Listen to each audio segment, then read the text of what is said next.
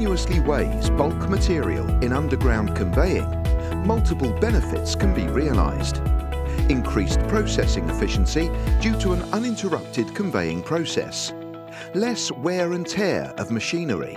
Reduced shaft construction requirements due to the lower space requirement in the skip loading area. The weighing conveyor is loaded with a precisely defined volume flow of bulk material. Here, the belt scale precisely records the material weight.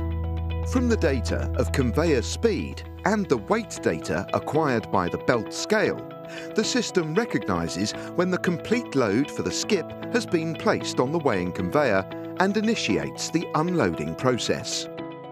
The hopper discharger is switched off and the control system switches the weighing conveyor to maximum speed.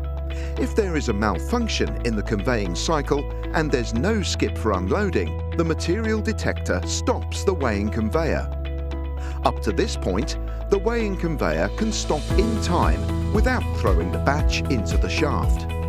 At maximum belt speed, the batch is now unloaded into the skip via the distribution chute.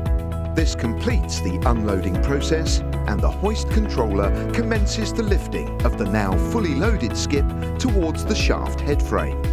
In preparation for the next unloading operation, the distribution chute is moved to the position of the second incoming skip. The weighing conveyor is switched to the slower loading speed and a new loading-unloading cycle begins.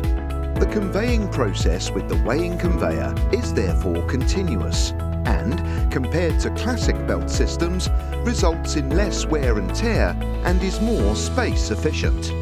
Investment and operating costs are also demonstrably lower compared to classic belt conveying systems with traditional filling bags.